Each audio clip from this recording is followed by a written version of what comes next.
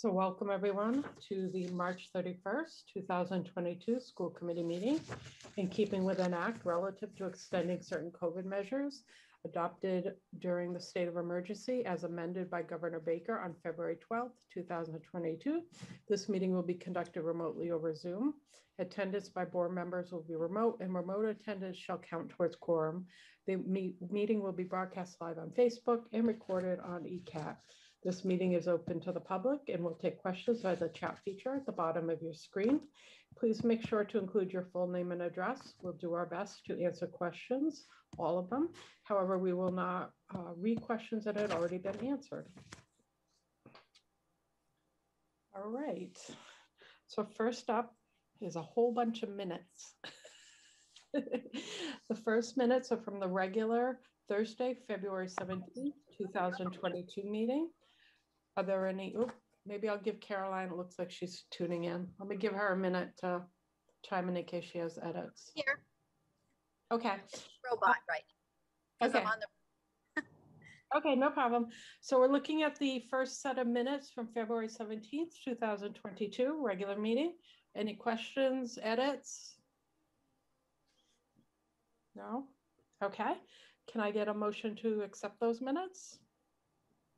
O'Neill so moved. Star second. All right, roll call vote. O'Neill, yes. Durance, yes. DeLuca, yes. Star yes. Excellent, thank you. All right, the next minutes are from the regular school committee meeting from Thursday, March 10th, 2022. Are there any questions, comments, edits? All right. Can I get a motion to accept the regular school committee meeting minutes from Thursday, March 10th, 2022? So moved, DeLuca. Can I get a second? Star O'Neill. second. All right, roll call vote. O'Neill, yes. Durance, yes. DeLuca, yes. Star yes. All right, thank you. Next set of minutes are from March 16th, 2022. It's a regular meeting. Any questions, comments, or edits? All right, I get a motion to accept the regular school committee meeting minutes from Wednesday, March 16th, 2022. So moved, Star. I get a Second, DeLuca. All right, roll call vote. O'Neill, yes. Durance, yes. DeLuca, yes. Star yes. All right, thank you.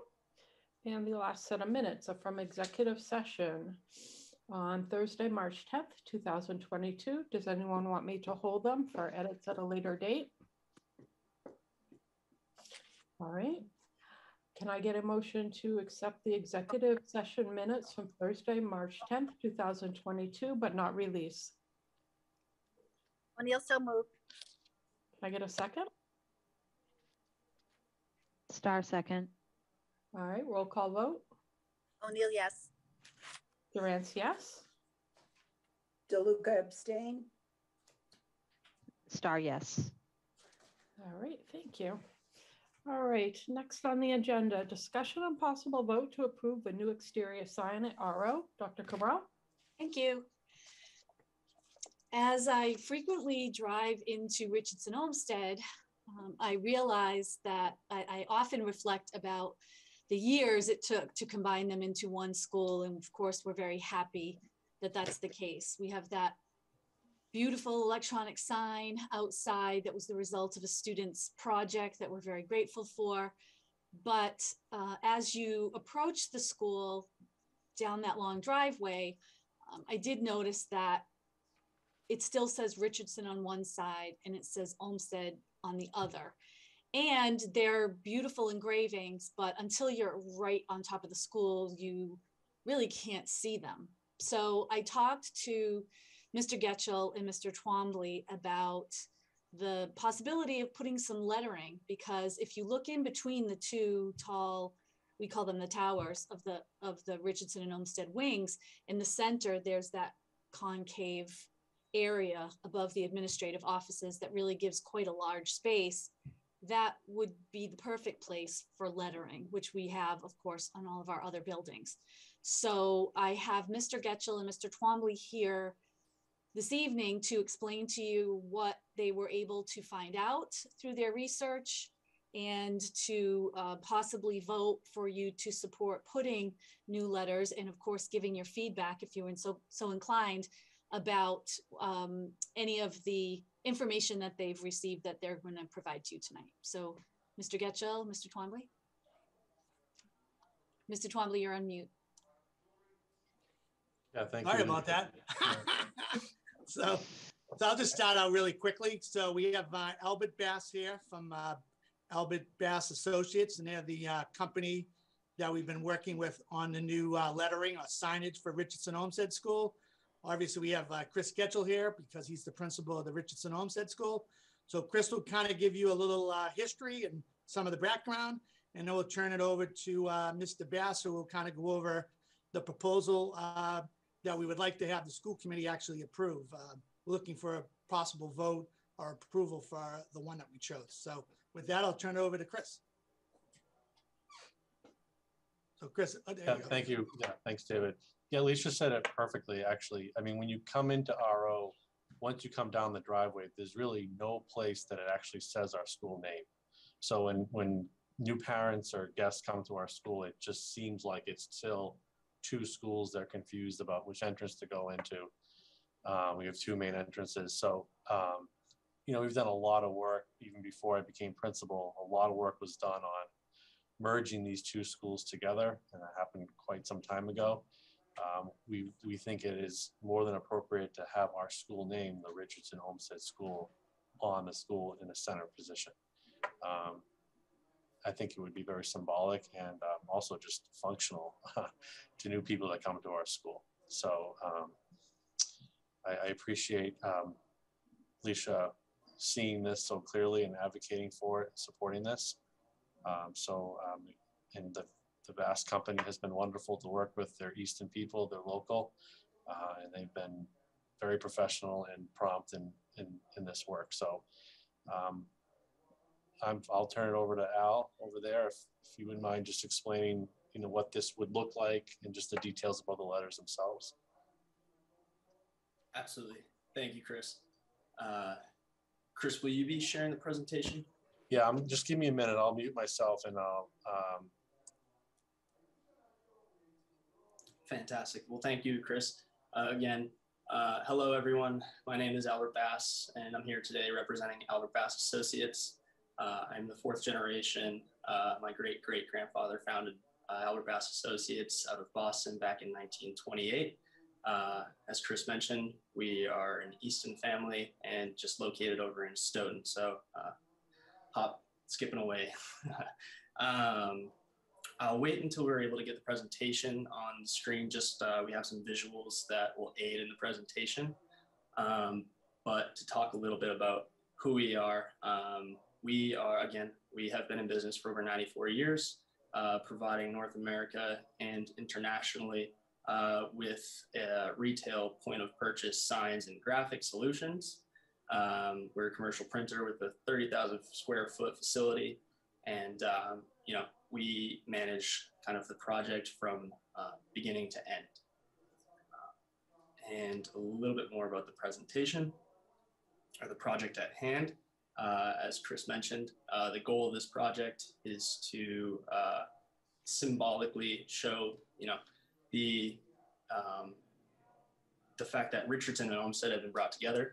And we're hoping to achieve that by, you know, creating this visually appealing sign at the front that catches your attention and kind of is a symbolic meaning to the objective we're trying to achieve.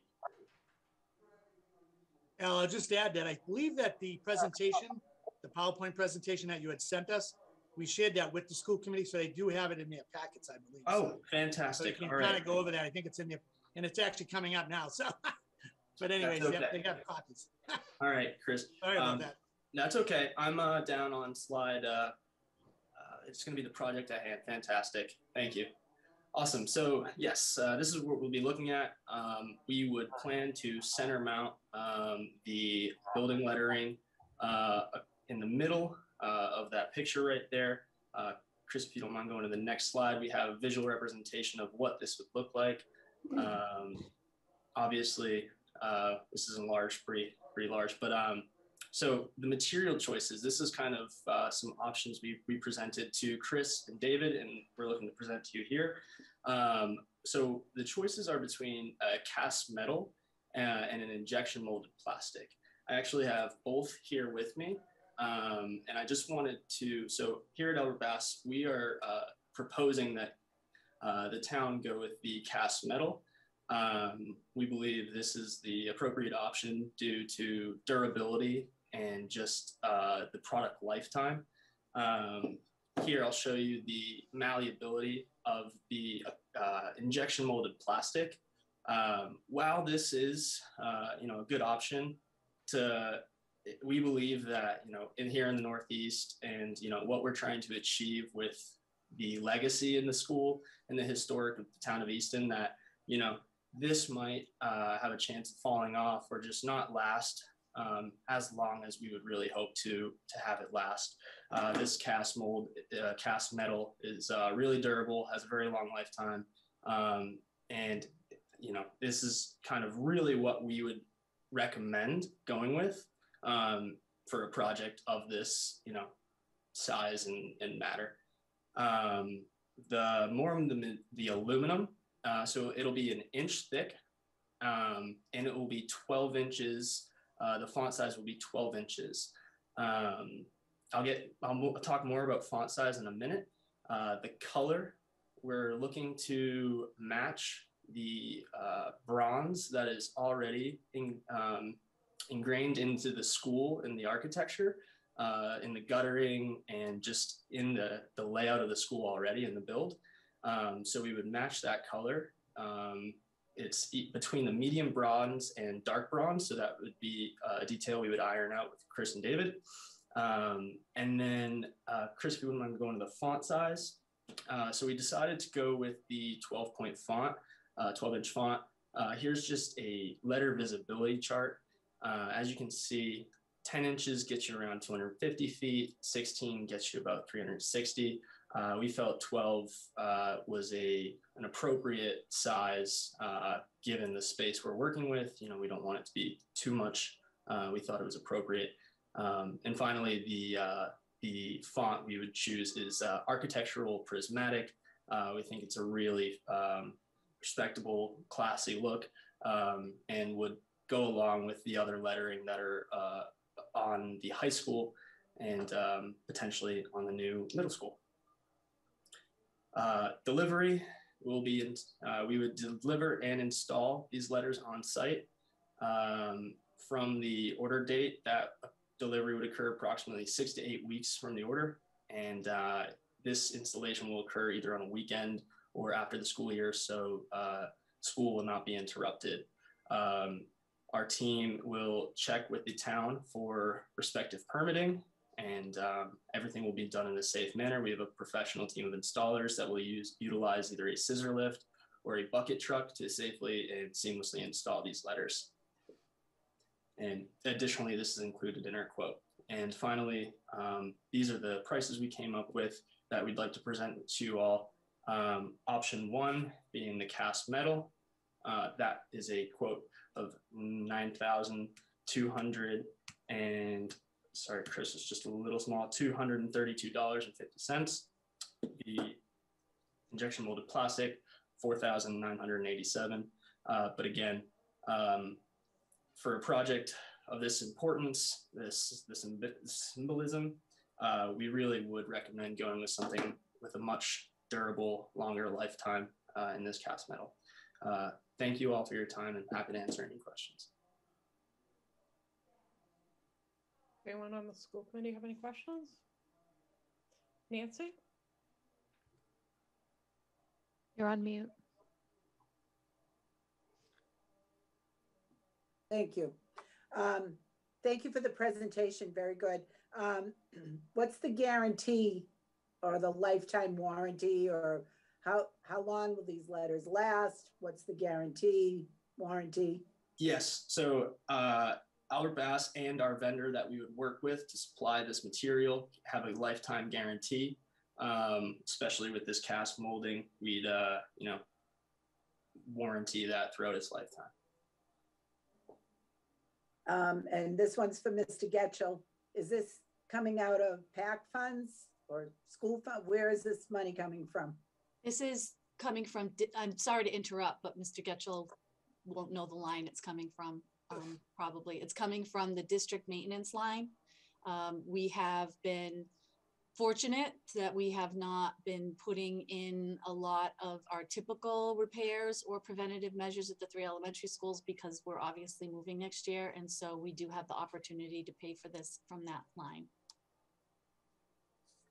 Okay, thank you. And just as a point of information, you had said Richardson Olmsted was the only school without lettering on it, but actually the middle school and Morrow Hall don't have lettering on it either. So just so you know, but I get what you're saying about coming down the road, but you go and buy that nice sign out front. So, but anyway, it's lovely. Well, we won't be adding letters to Moreau Hall.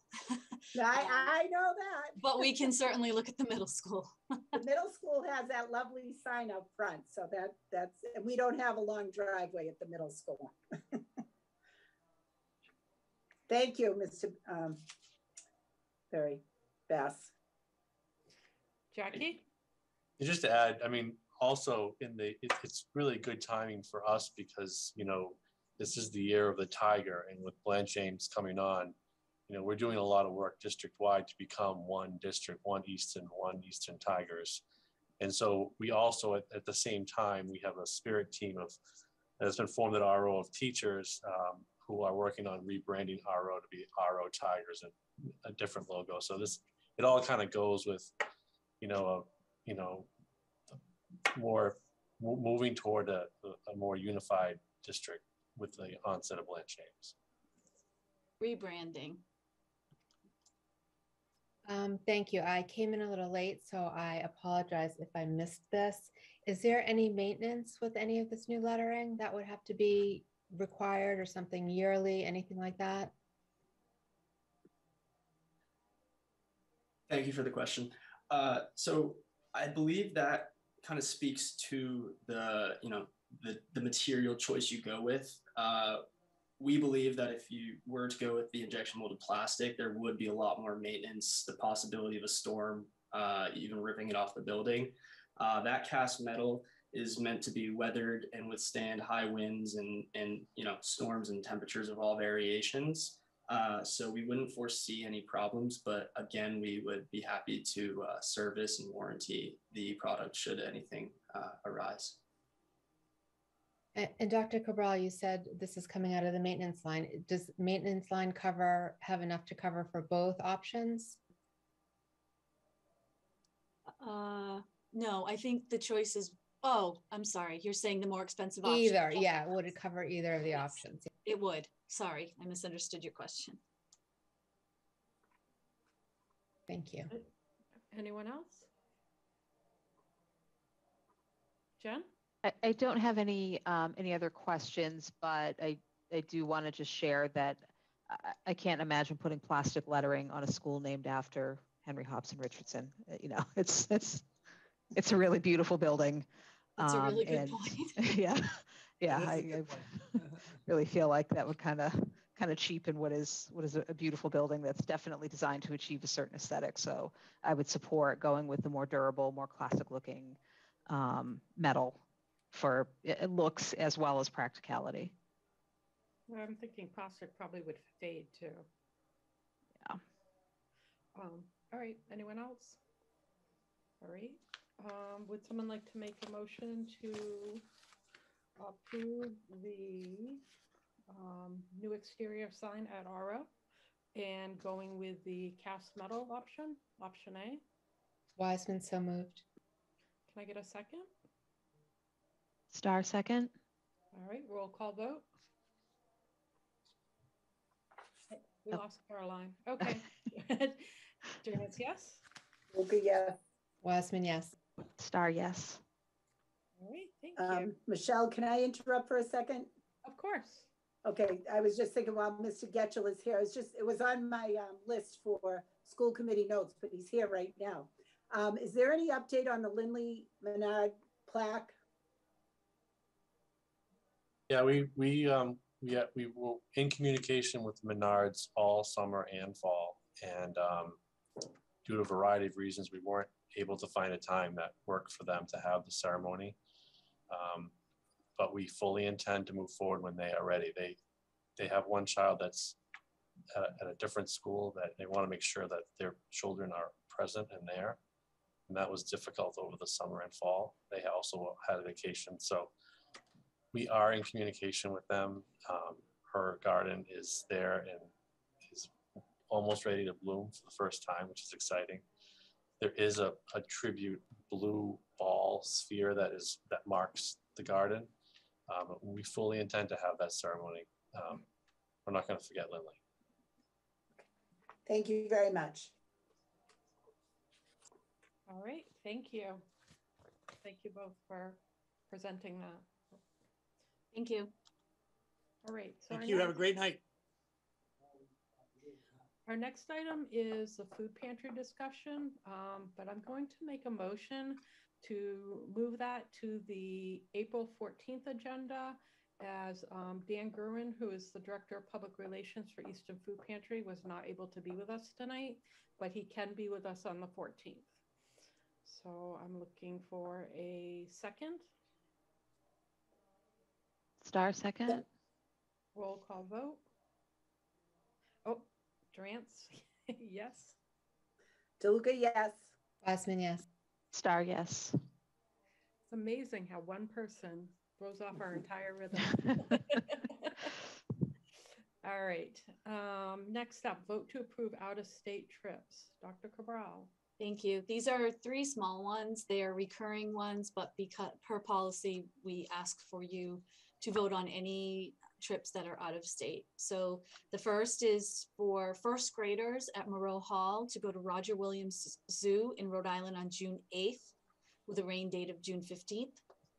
The second trip is the second graders at Parkview to go to the Easton Beach and Exploration Center in Newport, Rhode Island on May 23rd and 24th. It will be one half day, and one half of the class on one day and the other half of the class on the other day. They won't go for both days. And the third is kindergarten students at Parkview to the Roger Williams Zoo in Rhode Island on May 26th.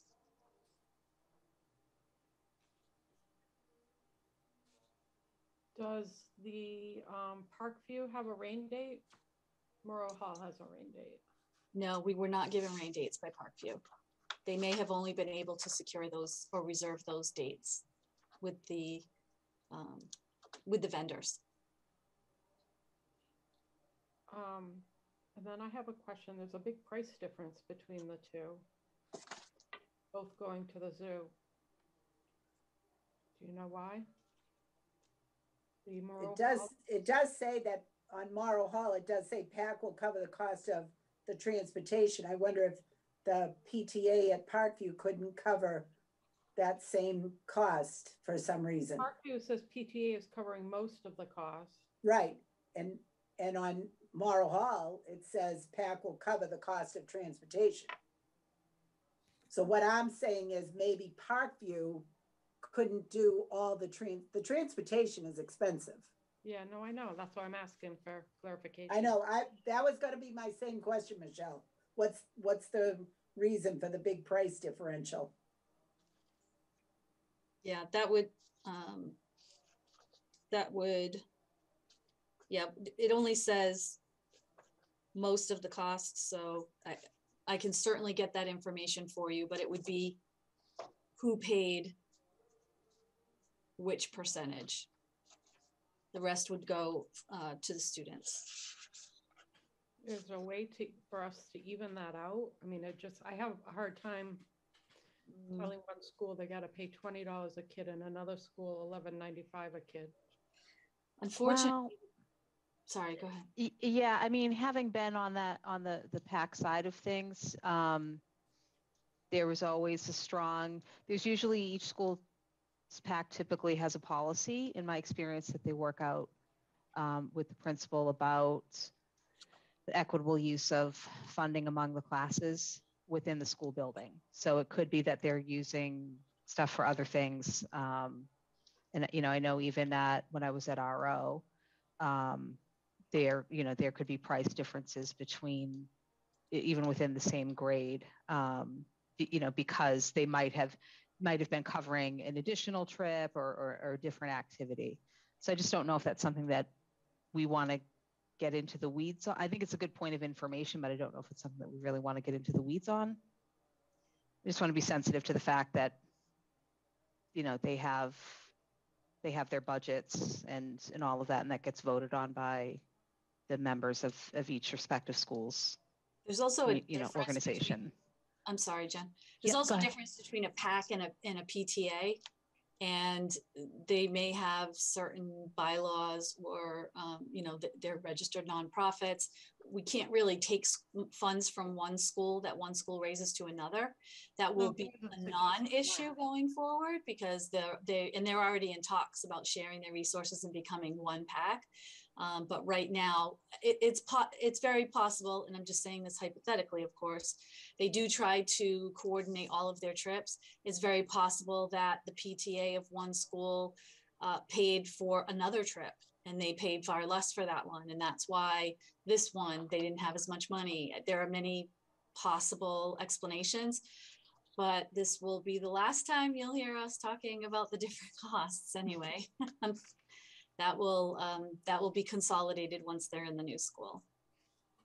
I just want to be clear, I wasn't suggesting at all taking money from one school to another. Oh, I thought you said about Make sure spreading the it general out. public knows that. I'm sorry. I just want to make sure the general public watching knows that I was not suggesting that. Oh, I'm sorry. I thought you were talking about spreading it out amongst the students of the grade. That was No, my I was misunderstanding. trying to say, could each school find a way to make it the same price for the same kids going to the same trip? That's all. Yeah. If we were charging or in an activity that we were putting together, absolutely we could do that. But because it's being funded by the parent organization group, they really have the latitude to do that. And we're very thankful for the funds that they've raised to make these things possible. Does anyone have any questions? No? All right, do we need to vote on these? I would think individually, or no? Do you want us to vote on all three together? You can do them separately. I don't know if you'll have a different vote for each one. I just didn't know how it needed to be on the record. I'm sorry. I didn't know how it needed to be recorded on the record. You can do them separately. Okay. So can I get a motion to approve the Moreau Hall trip on June 8th with a rain date of June 15th to Roger Williams Zoo? So moved, DeLuca. Can I get a second? Second, Wiseman. Roll call vote. O'Neill, yes. Lance, yes. DeLuca, yes. Wiseman, yes. Star, yes. All right. Can I get a motion to approve the kindergarten trip from Parkview to Roger Williams Zoo on May 26th? O'Neill, so moved. Can I get a second? Wiseman, second. All right. Roll call vote. O'Neill, yes. Durance, yes. DeLuca, yes. Wiseman, yes. Star, yes. All right. And can I get a motion to approve the second grade trip from Parkview? Each going half day, half the class is going on May 23rd, half on the 24th to the Newport, Rhode Island, Easton Beach and Exploration Center. So moved, DeLuca. Can I get a second? Star, second. All right. Roll call vote. O'Neill, yes. Durance, yes. DeLuca, yes. Wiseman, yes. Star, yes. Right. Back to you, Dr. Carl. Next item. Yeah, well, you're still on New York trip. It's still a foreign trip or out of state Oh, trip. that's number 6. You did it. It's a separate item. Okay. Vote to approve an overnight trip to New York City. Okay. Mrs. Michael from the World Language Department is here. As you can see, she's the Easton Middle School language teacher. She will present her proposal to New York City. This is for 8th grade students only, and she will explain the itinerary as well as the cost and answer any questions you may have. Ms. Michael? All right, hi, thanks for having me. So traditionally, starting in 2015, I did an annual grade French trip to Quebec City. We would go for 4 days, 3 nights. My last trip was planned for April 2020, and unfortunately we had to cancel the trip at that point due to COVID, and it's been on pause ever since. So the big question on all of my students' mind this year was, are we going to Quebec? Are we going to Quebec? And given the state of the world at the beginning of the year, and the amount of planning and time that's necessary to put together a trip like that, it just didn't seem like this was the year for us to reinstate the large trip up to Canada. So I did want to try to offer my students some sort of alternative. I know they were all really excited about the possibility. So what I came up with was an overnight trip to New York City. And the connection to French is we would be going to see the Phantom of the Opera on Broadway, doing a visit to Ellis Island to see the Statue of Liberty, which was a gift from France. We also have on the agenda a trip to a French restaurant and a visit to the Empire State Building. So we have 3 sort of direct French connections on the trip, and then the Empire State Building as well. The plan would be that we would leave the middle school early on a Saturday morning, take a bus to New York City. Day 1 is Empire State Building, the Broadway show and the restaurant, and then day 2 is the visit to Ellis Island. And then we get back to Easton on Sunday evening. I believe the dates are May 20th to the 21st or 21st to the 22nd, whichever is the Saturday to Sunday. 21st. So, thanks, Alicia. So traditionally, this is a trip where families do pay for it. We have 2 price points on it because the price of the trip does depend on the number of students who sign up. So the more expensive cost is $650 per family or per traveler. And that includes the bus, all of the activities, so the Broadway show, the restaurant, entrance to all of the various things that we would do. We would have a tour guide from Forum, which is the tour company that I have used for Quebec and would be using for this trip as well, who is with us the whole time. The bus stays with us the whole time. And the lower cost is $582, and that's if we get the maximum number of students to sign up. So far, every time I've run a trip, we've had the maximum number of students sign up, and we've been able to run it at the lowest cost. So I anticipate and hope that would be the case again this time. In the trip proposal, I did include Forum's COVID protocols, so you can see what the tour company themselves are doing in order to ensure our safety. My understanding is that the school district's requirement is that all participants be fully vaccinated, so we would certainly follow those protocols as well.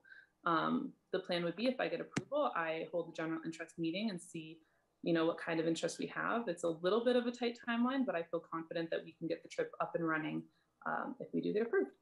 So happy to answer any questions. Anyone, Nancy? I know the kids were sad about not being able to go to Quebec the last couple of years and this year too. How many chaperones per student, or students per chaperone? That's a great question. So the ratio that we get with the tour company is 1 paid for chaperone per 8 students. And what we do is we have those spots reserved for staff members and teachers from the school. Beyond that, if parents wanted to, actually, I'm going to pause because I'm not sure if parents are allowed to. I know that that's sort of been changing throughout the year. But if they are, parents can come as paying members. So we really reserve those, the 1 to 8 for teachers specifically, just because that feels more comfortable. But then usually we do have parents come along as well. So our group numbers are more like 4 per adult. Is there a maximum number of students that you can take? There is, and unfortunately, it's like I have 54 8th graders right now, and I think we max out at 40 or something along those lines, only because that fills the bus. And then to add a second bus drives the price of the trip back up. So it has been first come, first served, and I think we max out around 40. You have to do sort of the math to figure out how many seats on the bus versus how many chaperones. But I believe that's where we cap it. Thank you. Yeah. Any other questions? And how many kids will be in a room? Usually it's 3 to 4 students per room. In the hotel, they do have the option to pay a little bit extra for a double or a single. So if the family wanted to have, their kid in a less crowded room, they do have that option. And then they would be required to, responsible for other meals other than the restaurant Yeah, so usually what we do is we have families at their comfort and leisure bring food to do a sort of send-off breakfast in the morning. We always end up with plenty of extra food that comes on the bus with us. So we are always just full of snacks and things to eat on the bus. Then students are responsible for lunch. I believe the Sunday morning breakfast is covered. I would have to double check that, but traditionally it's dinner and breakfast gets covered, and then lunches are on our own. Thank you. Any other questions? All right. And can I get a motion to approve the overnight trip? It's 2 days, 1 night, May 21st and 22nd, 2022 to New York. Star, so moved. Can I get a second? DeLuca, second. Roll call vote. O'Neill, yes. Durance, yes. DeLuca, yes. Wiseman, yes. Star, yes. All right, thank you. Have a great time. Thanks so much. The students are going to be very excited. Exciting news for class tomorrow. So thank you all so much. Can I just add one thing, Ms. Michael? I just want to note that our appreciation for staff that's willing to do this. I know sometimes on face value, if you're saying, well, they get to go to New York, or they get to go to France, or they get to go, and as someone who's taken students on trips, I can tell you, as much as we love them, they're not our children or our family. And going to a French restaurant with 40 middle schoolers is not how most of our hardworking teachers think about spending their weekend off. That really they're not with their children or spouses. So without them, we can't run these kinds of programs for our kids. So, you know, someone like Ms. Michael, who goes to the same place all the time, it's not as though she's looking to tour the world. She's really doing this as a labor of love. She doesn't get paid by us for this on her own time. I extend this to all the chaperones that do this kind of work, of course. And so I just want to acknowledge that. I don't mean to put you on the spot, but you are going to be sort of the person that I'm focusing on for all of our faculty that do this kind of work. It's a lot of responsibility, and can be stressful. And certainly they're giving up their own time. So I just want to point out that this is work for them, and we really thank you. And I know the students thank you for really volunteering your time for things like this, just to give them this priceless opportunity. Thank you. It is a lot of work. It for me definitely is worth it, and so I'm excited. So thank you so much for your support and your kind words. Thank you. Enjoy it. Thanks. Thank you. All right. Next up is vote to approve the 2022-2023 schedule for school committee meetings. This is the second reading. I don't know if anyone has any changes they want us to note on the schedule, dates. So I just want to say, Michelle, that June 8th, 2023 will be the EEA party. It's always the Thursday after OA's graduation.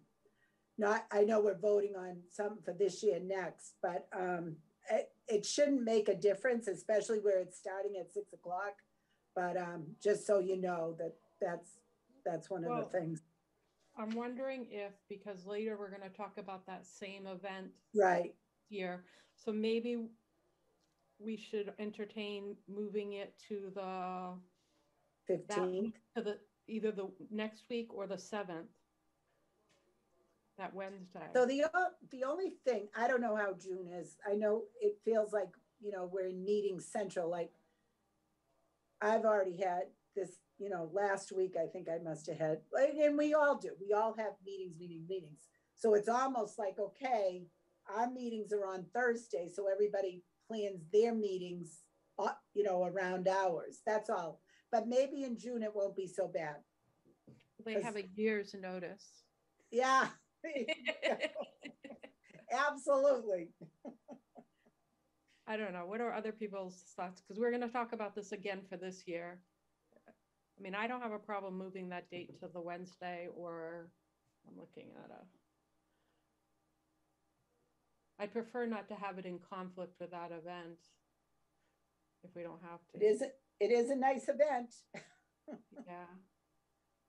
Would anybody be opposed to the 7th? I mean, we can always change it as we get closer, but at least for now. Did I just, Nancy, it's Caroline. Yes. Isn't Yes. that event, as you know, I was on the road, so I've just kind of tuned in again because I was thrown off. But It's a isn't EEA that, event. isn't the EEA event, no, isn't that usually the 2 hours before the school committee meeting? I mean, I know we've always gone to that event and then we've gone to the school committee meeting and talked about how wonderful the event was. So it actually kind of is a nice pairing. Yeah, it's always scheduled from 3 to 6. Right, But once, it seems like once the presentation, the speech is made, presentations are made, which is usually done by 4:30, 4:45, people tend, I mean, some people stay, but we Would have it to make go because we have a sense meeting. then, if it's from 4 to 6, just for that night to make that meeting 6:30 and Sure. not I change mean, the date? That Well, would be. Nancy was saying it's 3 to 6, which I had forgotten. She's right. It's usually 3 to 6. And you're right. By about 5, everybody's gone anyway. I mean, Yep. it's pretty much, I don't mean just school committee members. I mean, most of the attendees are gone. Right. So, And the thing that's coming up on the agenda, because our meetings now start at 5 because we're on Zoom, this one for next year is scheduled for 6. And it's a couple of hours if people want to go, and it's a fun day. But it is an EEA event, although the EEA honors custodians, secretaries, central administration. Like everybody in the system that's retiring gets honored. It's not just people that belong to the EEA. right. Where is that event usually held? Easton Country Club. All right, so I'm wondering if, worst case, it goes to 6, people need driving time to get to a meeting. So with 6:30, and if you get out at 5, you have time to eat first. Imagine that. Oh, there's plenty to eat at the EEA event. Plenty. All right. I don't know. No, I'm fine with either, but it has always been a kind of nice pairing of events. We would go to the EEA event and then we would go to the school committee meeting and talk about the wonderful EEA event. So I don't think it's really a conflict because you have a couple of hours. It's really 3 to 6, right? That's what you said, Nancy. I had forgotten Yes. it was started at 3. So it's basically, as I said, most people have left by 5, and even if you don't come till 4, if you're there a good hour, all the presentations are done. Everything is, all the importance part of the important part of the event is over. So I mean, I'm fine with 6:30. I just don't, in some ways, it just kind of would be kind of waiting around then for the meeting. So I don't know. I just know it's worked really well for many years to do both on the same night, or same evening, but entirely up to everyone else, obviously. Jen, Jackie? I think starting at 6:30, since that I think traditionally was when the meetings used to start. I know I think it was 6:30 pre-COVID was generally when we were starting, if I recall correctly. Yes. Yeah, because I used to have to get off the train. Yeah. So it was 6:30. So yeah, I wouldn't have made 6 o'clock. So I think I think maybe just push that one back to 6:30. Okay, that's Give good. ourselves time between the two events. Is everyone good with that? Fine with me. All right. The 8th, we're going to leave on the 8th. We're just going to change that to the 6:30. Any others? The December, oh no, I guess not. Oh, all set. I just want to make sure we're not going to miss sleigh ride, Nancy. Well, is Eye on you for that one. I know, isn't it the second Thursday? I mean, yeah, the second Thursday of December, correct? So the second Thursday of December is December 8th. Oh, then we're good. We're good. If it gets closer, we can always change it. Okay, thank you. Can't miss that. And then October, which Thursday is normally the professional status? I think this year it was the 9th, which was the second hold on. No, that's not, it was the 14th this year, which was the second Thursday. I have the 14th as, oh. Yeah. And we had a meeting, we had the professional status, and then we had our meeting right after. Yes, it was the 14th. Yeah. Okay, so then Now looking it's either gonna ahead, be the first or the third. The so sixth looking or the- ahead, if it's normally the second Thursday in October, I don't know if it's a traditional set in stone thing, then that would be on a day that we don't have a meeting. I don't know if that's a good thing or a bad thing. If we would want to align a meeting with the event, or if it doesn't really matter, just bringing it up because I know in the past we've coordinated the two. You're right. We've always coordinated it with a school committee meeting again, so that we could kind of talk about it at the school committee meeting right afterwards. And we literally just go from we walk from one event to the next, we'll walk from that event to the school committee meeting. Do we know that it'll be in the high school. 13th, Alicia? Pardon me? I'm asking Alicia if we know if it is definitely the 13th next year. Lynn is, I Checking. can't hear Lynn, but she's saying something to me.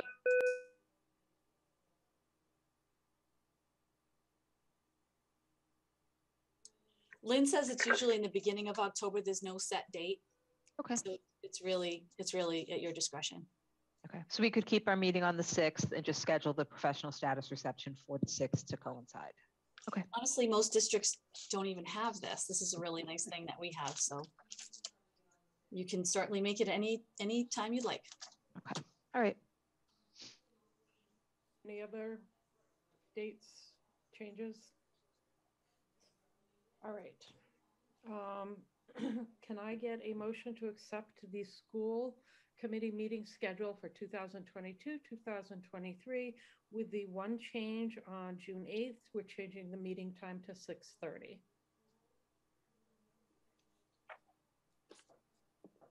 So moved, DeLuca.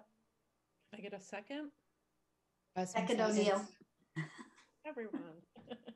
All right, roll call vote. O'Neill, yes. Durance, yes. DeLuca, yes. Wiseman, yes. Star, yes. Great, thank you. Okay. Discussion and possible vote to change the June 9th, 2022 meeting, possibly to June 8th. And Dr. Corral, did you want to talk about it, or do you want me to? We don't have a conflict. We're fine to do it either day. So Michelle, what Jen was saying earlier, somebody about changing the time of that meeting, like instead of being 5 o'clock, let's make it 6:30. Hopefully there's not going to be a huge amount on the agenda. We always say that, and then it's like, boom, boom. Dr. Corral. I'm sorry. I thought you had to speak at it on the 9th. Yeah. I do.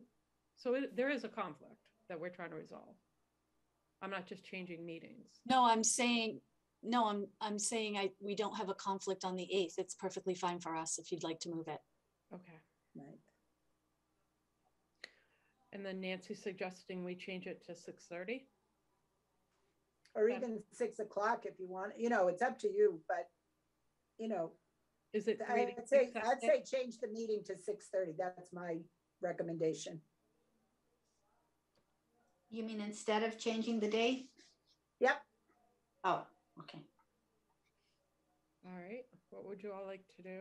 I mean, that's fine with me I too. think that's fine. Change it to 6:30? Yep. Are you okay with that, Caroline? Oh, sure. Okay. Yes, I think it's basically Dr. Cabral, though, who has to be okay with it, right?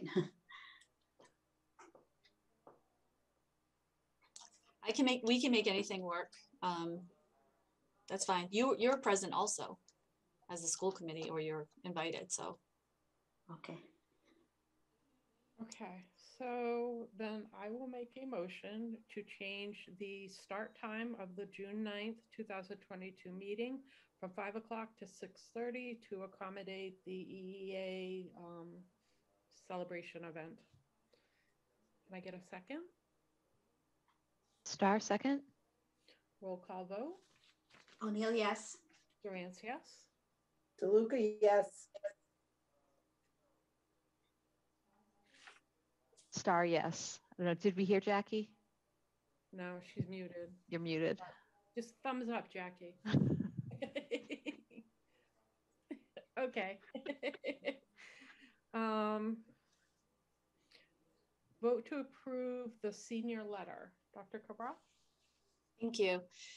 We obviously have a new principal this year, and Ms. Kavanaugh is choosing to do the senior letter a little bit differently. She wants to have the senior letter separate from the dates. The dates have been provided to you in your packet, and the dates are what is the responsibility of the school committee to vote on. So if you have had an opportunity to review that, if you have any questions, if I can't answer them, I will certainly get the answers for you, but she's looking for your approval on the senior dates so that she can publish it. And then she's going to be having her senior letter be more of a letter with, I'm not sure yet if she's going to do this as an attachment or if she's going to send it separately, but she wanted to put them all together on a sheet like you have before you. Dr. Cabral, is the senior prom June 2nd? Yes. The senior prom is, yes, and it's normally in May, but Right. we've had some conflicts with payment and cancellations due to COVID and rolling over funds and things like that. And so they weren't able to get their first choice for that. Okay.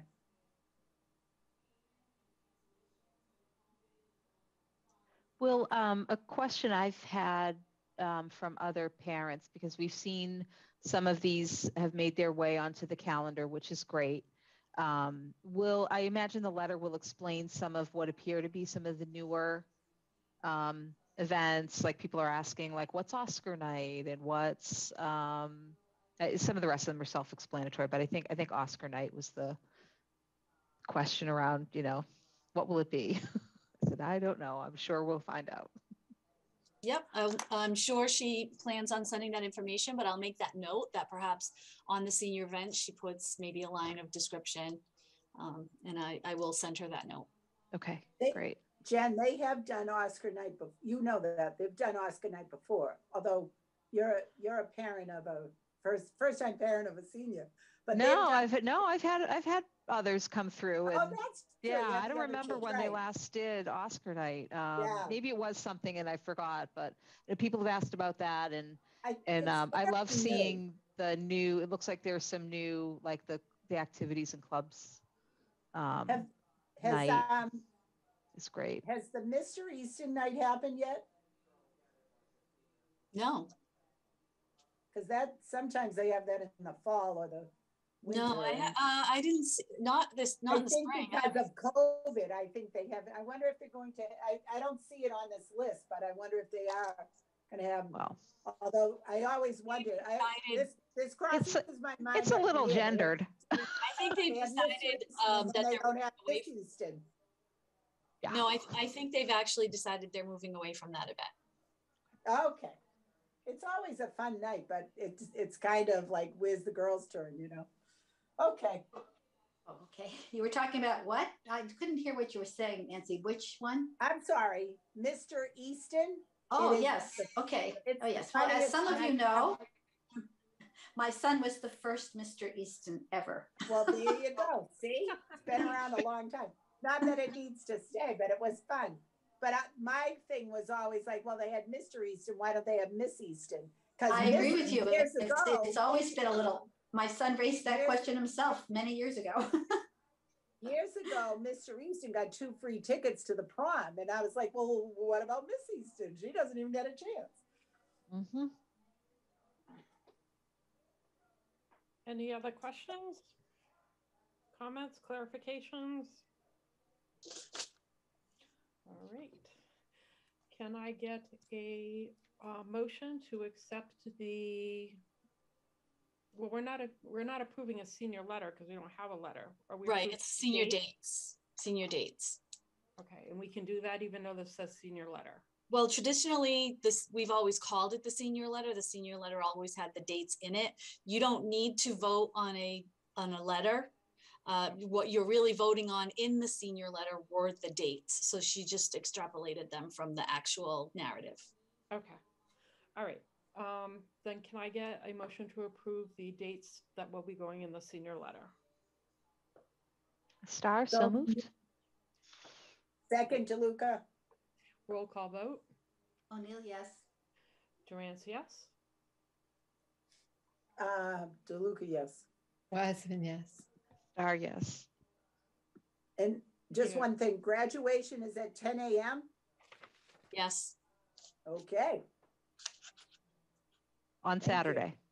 yes, at the Yes, park. and just a reminder, there was a committee, Ms. Kavanaugh put together a committee with various constituents, and they together made the decision and asked for an earlier start time as well as a date on Saturday, and to maintain the site of Frothingham Park. Thank you. Awesome. Okay, all right, It thank is you. awesome. All right, next up, COVID update. Dr. Cabral? Thank you. We have seen a slight uptick, but I will turn it over to Mrs. Pruitt, who will share our most recent COVID update in terms of number of cases with you. Hi, good evening, everyone. I'm actually just pulling up the latest numbers. I apologize, I didn't have that ready. We have seen a slight uptick in numbers. It's just for the community to be aware. We do know that not everyone is reporting or necessarily testing. However, those that are reporting, we're seeing a slight uptick. So we do have 23 students positive this week and 4 staff members.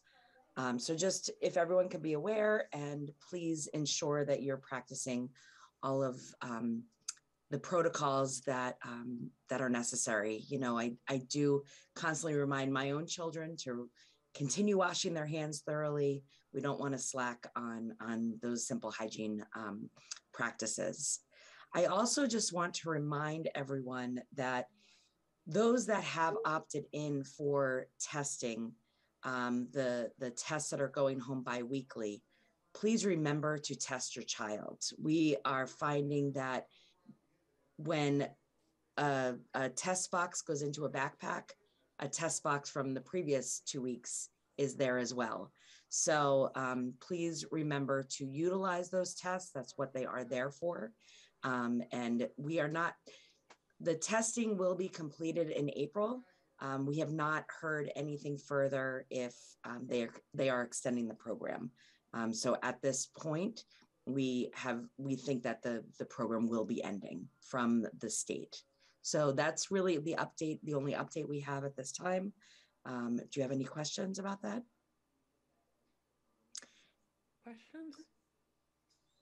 Nope. Thank you. All right, public comment. There are no questions at this time. Okay. Superintendent notes. Just a couple of things. Just a reminder, this is not an event that's open to the public, but I think it is noteworthy, and that is that Senator Walter Timilty will be coming to the Easton Middle School tomorrow. He's meeting with a group of students that represent what's called the 84.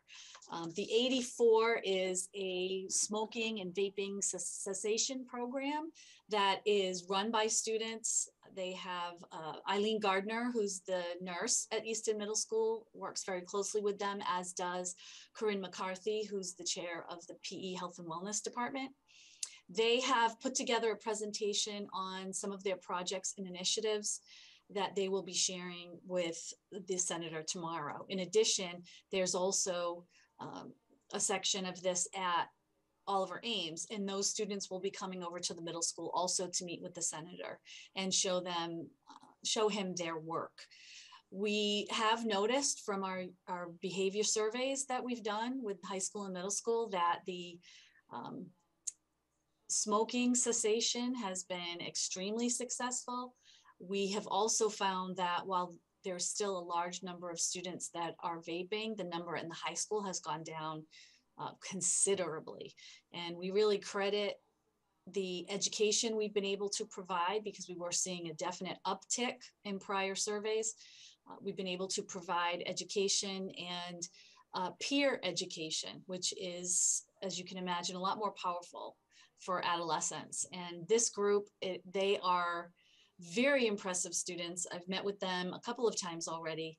Most recently, I met with a couple of them last week, and they are very excited to present to the senator. And I am confident that they will be impressive on him, and hopefully he can work legislatively to support their efforts. So we're excited to welcome him tomorrow and have the students present to him. I also had the opportunity to shadow an Oliver Ames student. Unfortunately, I could only do it for half of the day because of my schedule, but I've already requested to do it again a little bit later in the spring. Shadowing is when an adult literally follows around a student all day. We go through the hall, we went through the halls together, we went to advisory together. I sat through biology and Latin and focus period, focus is the middle school, advisory period and social studies. And it was very interesting. I participated in all of the activities. I worked in groups with partners who were students, and it's just a really authentic glimpse of what things are like during the day. They do not put on airs whatsoever. They are real, and it is wonderful. So I really enjoyed that. A group of teachers at the high school led by Amelia McLaughlin have actually put together a shadowing program. It's something I've been wanting to do for years, but never really had the ability to coordinate effectively. And Amelia had put this out to the staff, and there are actually dozens of teachers who are doing this throughout the school. And I think we always knew we had very attentive and reflective staff, but this is just another example. They really want to see the day through the eyes of the students. They really want to experience what our kids are experiencing so that they can improve on the product they offer. And so I give a lot of credit to Amelia, to our colleagues at the high school who are participating, and I thank them for letting me participate as well. And I think the last thing for now is that Chrissy and I met with the YMCA, their childcare providers, and we are one step closer again to our plan of having a daycare for staff children in the new Blanche Ames school that will serve as a lab for our Oliver Ames childcare students. So that is getting closer to fruition. Our partners at the YMCA have been amazing. We've talked about things like the hiring, the regulations, the facilities. They are actually going to join us for a tour of the new building to see the spaces in the next couple of weeks. And so we can't thank them enough for really being very open-minded with us and creating a very unique program to serve both our high school students and a way to assist our staff so that they can be fully present when they're at work, knowing that the children are close and well cared for. And I think that's all I have this evening. Thank you. Thank you. Assistant Superintendent notes. Chrissy? So every few years, the Department of Elementary and Secondary Education conducts two separate kind of audits, for lack of a better way to describe them.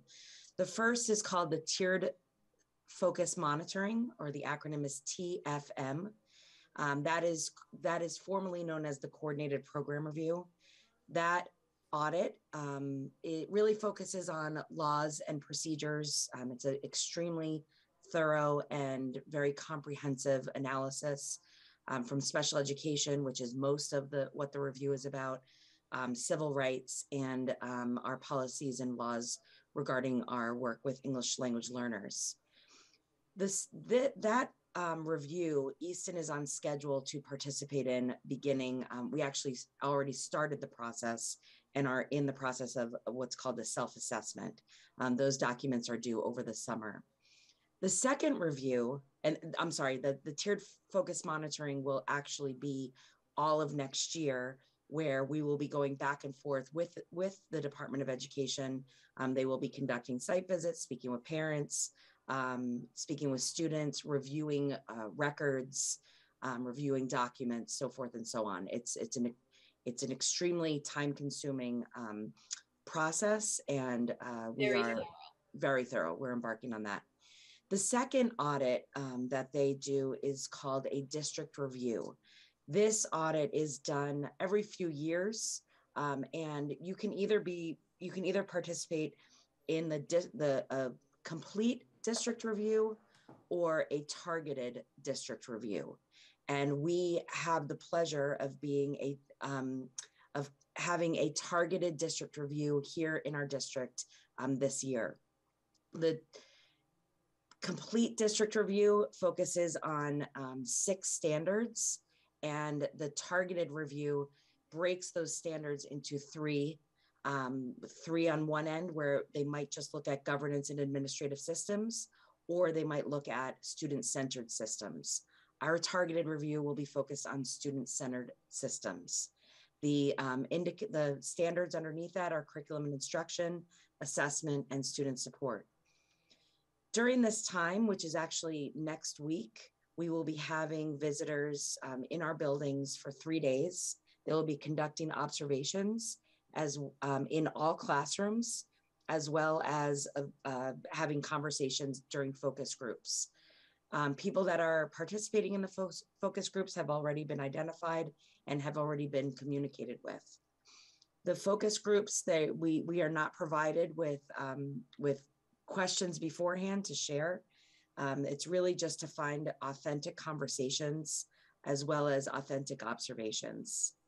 During the classroom observations, they'll be focusing on emotional support, classroom organization, and instructional support.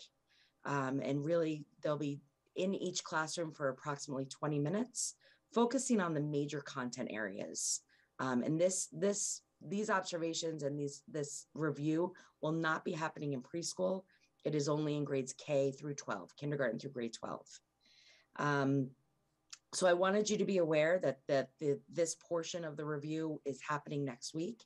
It's happening on Tuesday, Wednesday, and Thursday. Some of their conversations their focus groups will be done virtually, and some will be in person. They're speaking with a group of high school teachers, a group of high school specialist teachers, a group of students. They'll be speaking with the middle school teachers and specialist teachers, as well as elementary teachers and specialist teachers.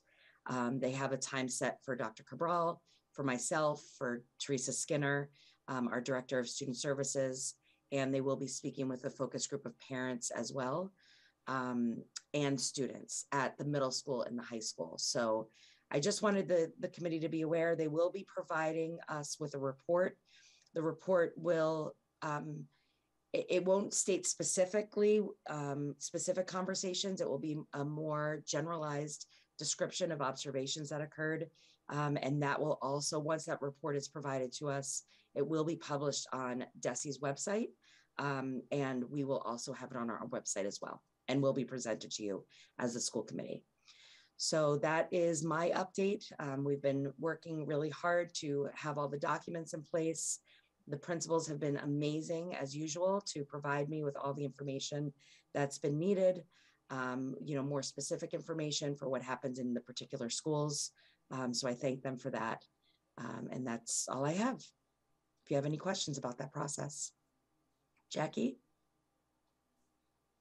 Thank you, Mrs. Pruitt. For the focus groups that include the parents, how are the parents chosen? That's a great question. So I turned to the superintendent advisory group that works with Dr. Cabral. They really wanted a nice representation of the community.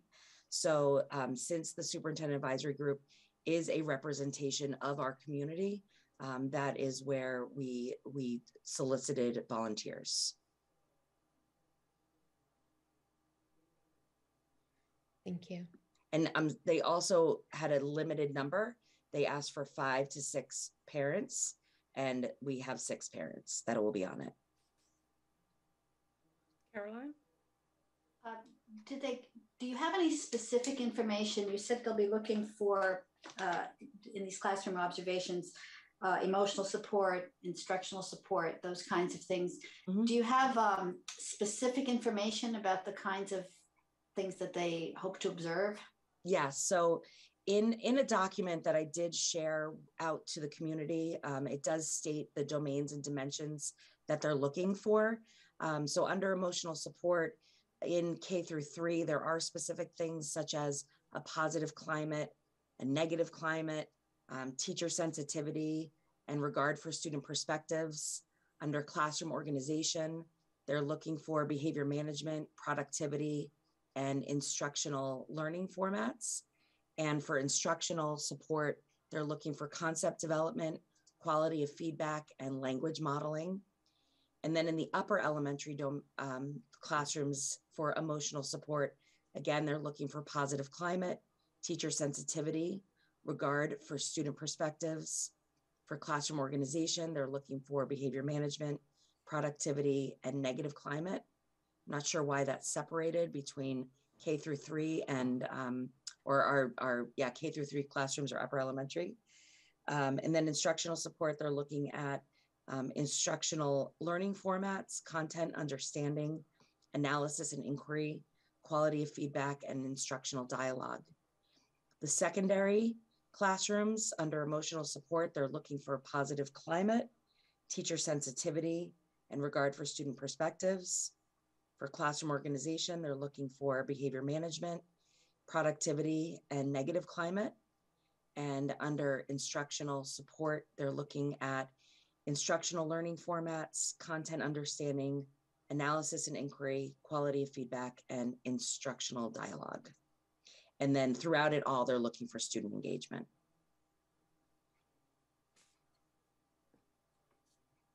Typically, the department does not have you participate in both at the same time because they're very thorough and exhaustive. But they are a little bit backed up because of COVID. So they have hired an outside vendor to conduct these, and we are they're straddling one another. We're participating in the preparation of one while we're doing the other. So I just wanted to highlight that only because Chrissy is clear about the assistance we've gotten from the principals. It has to be a true team effort, and they've been great. But that all has to get funneled somewhere. And Chrissy and Teresa Skinner have really run point on both of these studies and done a tremendous job of all of the organization involved, the documents that need to be submitted, the notifications, the communication, solicitation of volunteers, making sure the community is aware. There's just so much preparation for these visits. And so they have done a tremendous job making sure we've hit every deadline, we've hit every talking point, we've given them everything that they've asked for. So I'm very appreciative of their efforts on that. I also wanted to point out that the school committee would have been asked to participate as a focus group if we were doing the targeted review that falls under the governance.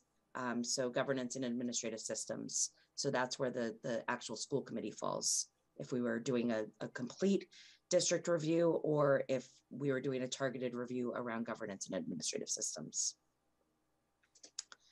However, Jen Starr as a parent and being on the superintendent advisory committee will be participating in the focus group.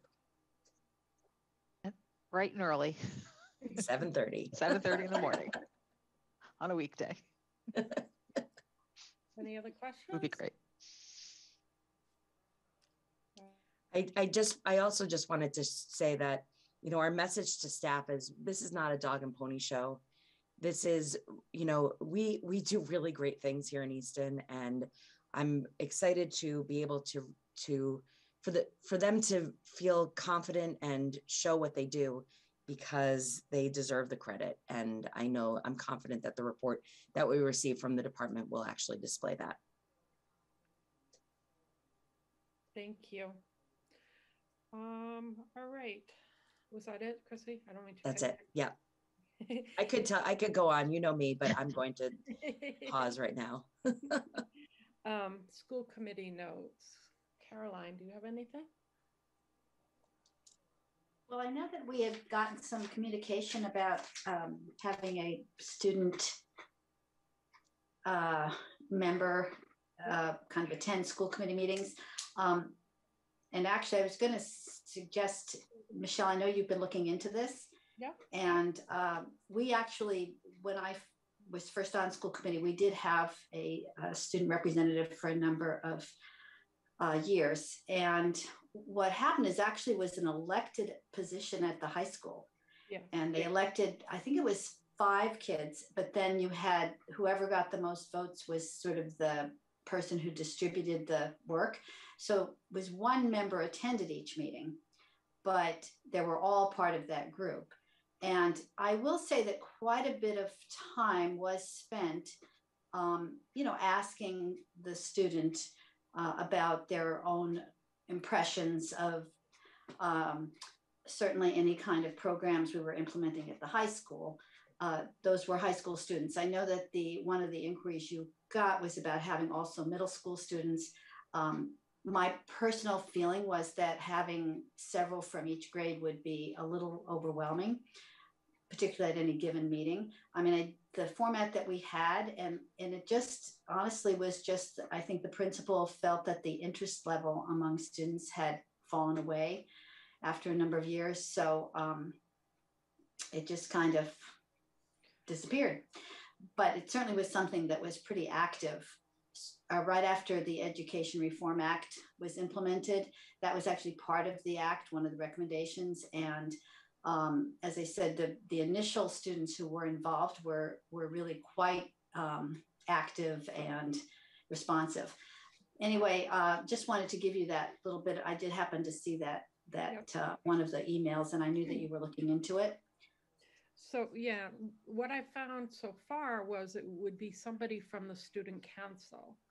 And the person that's asking about it, I believe wanted to inquire if anybody could have that opportunity as opposed to a limited select group to only have that opportunity. So that's part of my inquiry. Does it have to be somebody from the student council? Is that the rules? I don't know. Or Michelle, I'm sorry to interrupt, but what do you mean it had to be someone from student council? Because that was not the way it was originally set up. That's what I'm trying to not aware. Caroline. Yeah. I'm not really prepared to talk about it tonight. So. Okay. No, okay. I just wanted to mention that I'm really happy that you're looking into it. And I do think that it's something that is gaining some attention really across the state. Yep. There have been a couple of articles, I know, in the Globe about an initiative, at least in Boston, to be more inclusive of older students, obviously. So I just wanted to kind of make sure that people knew this was on our radar, along with 10,000 other things. So, Nancy?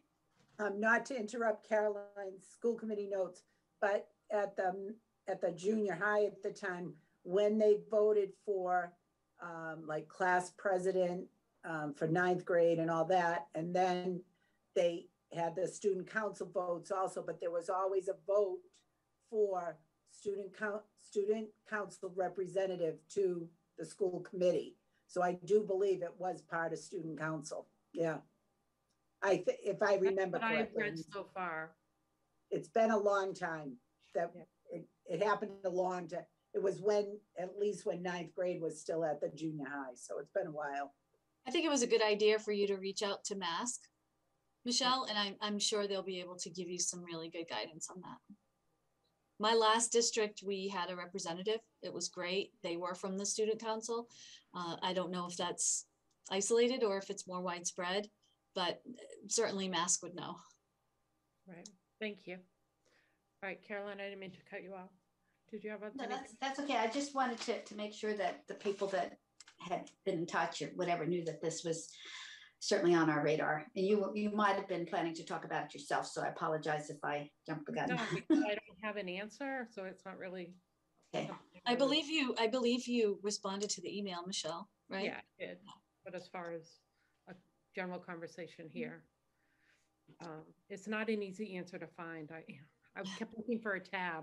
Student. No, you're right. No, you're right. And I'm actually kind of surprised to hear Nancy's information about what was then called the junior high, because we didn't have junior high students during that time, that the early time that I had. We had a student representative, but it was always someone from the high school.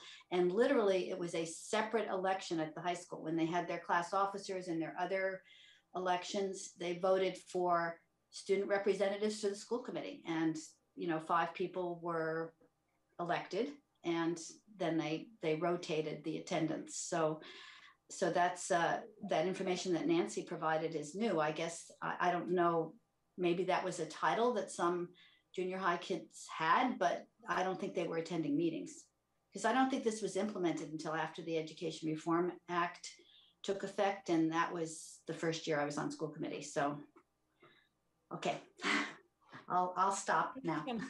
We can keep looking into. Yeah. And if it is student council, then we're probably looking at maybe implementing it in the fall, because they're all about to go for summer.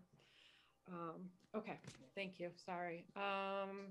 Who would be next? Nancy, do you have anything? Just 3 quick things. First of all, OA had a speaker this week. Was this the first time this year that a speaker has been brought in for the whole school? Oh, the first time this year. Yeah, that's what I meant. Yes. It is. Yeah. But what I thought you were going to say is the speaker himself. He has been here multiple times. Oh, no. But yes, So it is the first one this year.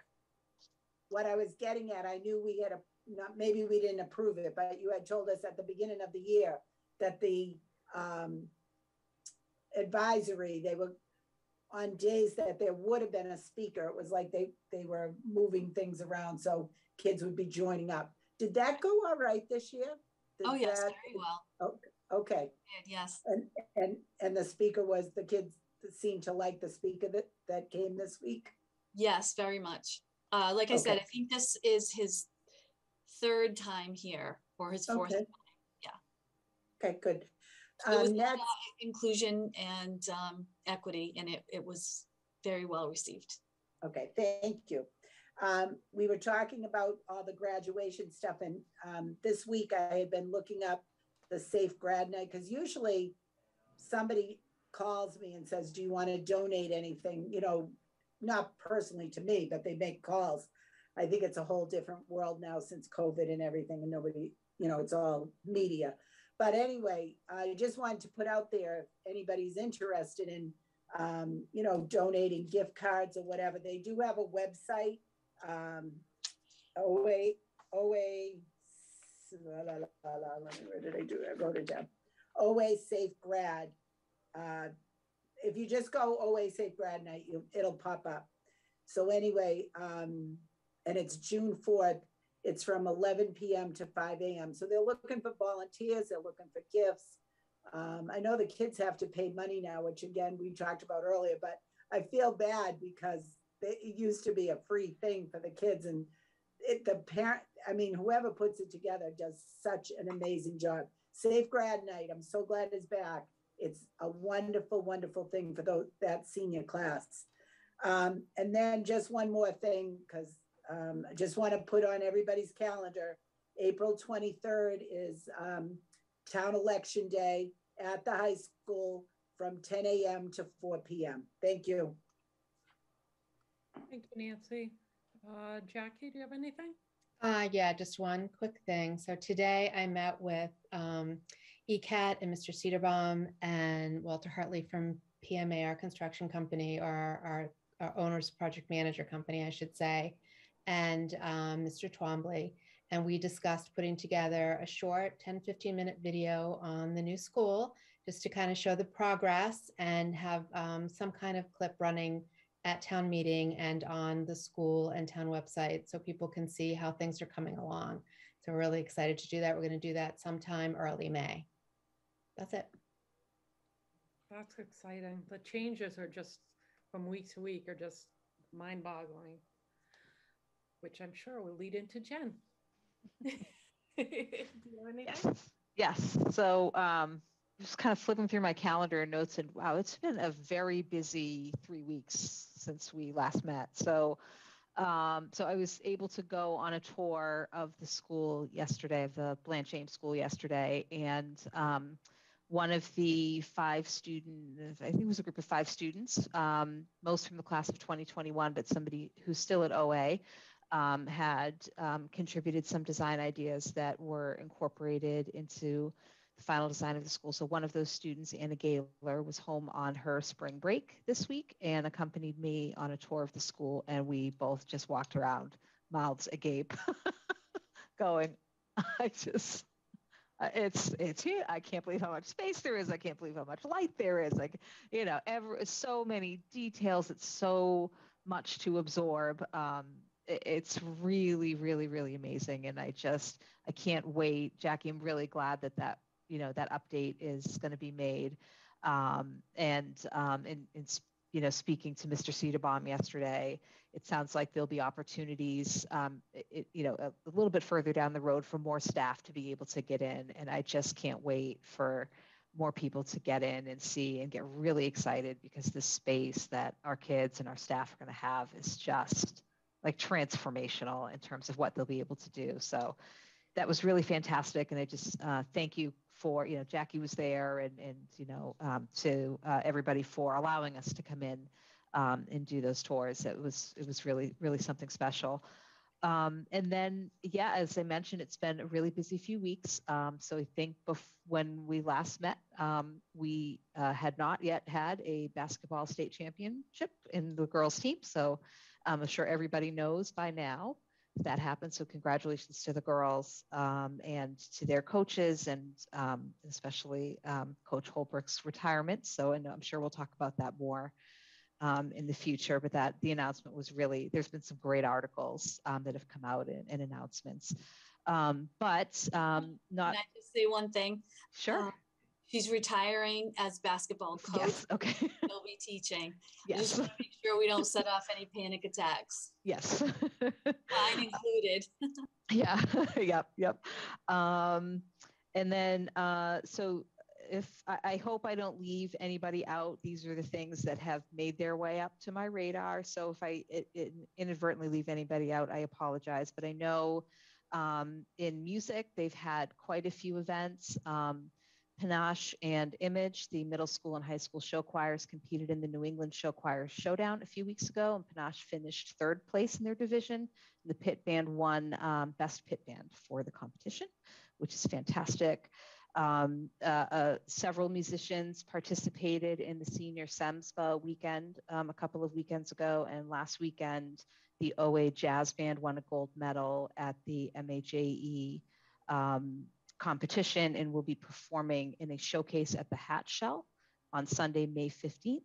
And there were 4 students of the band who were recognized for outstanding musicianship. Let's see. The middle school has players who play in a hockey program through the Foxborough Sports Center, and those kids won their championship a couple of weeks ago. So congratulations to our youngest hockey players. We look forward to seeing you come up to the high school. Spring sports have started, so good luck to all of the athletes who are starting their spring seasons. And Human Rights Committee tonight, starting in 1 minute, is offering an implicit bias webinar. So people can probably maybe still go out and register for that through Eventbrite if you just go look for Easton Human Rights Committee workshop. So we thank them for bringing that kind of valuable education into town, I think. Oh, and Dr. Cabral, one of my kids was in a class that you shadowed, and that was like the highlight of the week, was that you were coming. Well, he didn't identify himself. That's no. bad. I would have liked that heads up. I would have identified him. He did come home and say, I participated more in social studies today than I have in a long time because Dr. Cabral was there. Uh-oh, maybe we're in the same. So anyway, yeah, I you, could- you, were, I- you were a very welcome presence for them. Not take my teacher hat off. I had to really get into those groups and participate. That's great. That's it. Alrighty. So just looking super quick. Our next meeting is April 14th at 5 o'clock. So everyone have that same date? All right. So I'd like to make a motion to enter into executive session and not to return to open session for the purpose of discussing strategy with respect to litigation and bargaining in pursuant of MGLC 30A 21A2 to conduct contract negotiations with the superintendent. Do I have a second? Wiseman, second. Roll call vote. O'Neill, yes. Durant, yes. DeLuca, yes. Wiseman, yes. Star, yes. Great. Thank you. Thank you everyone for tuning in. We'll see you on the 14th.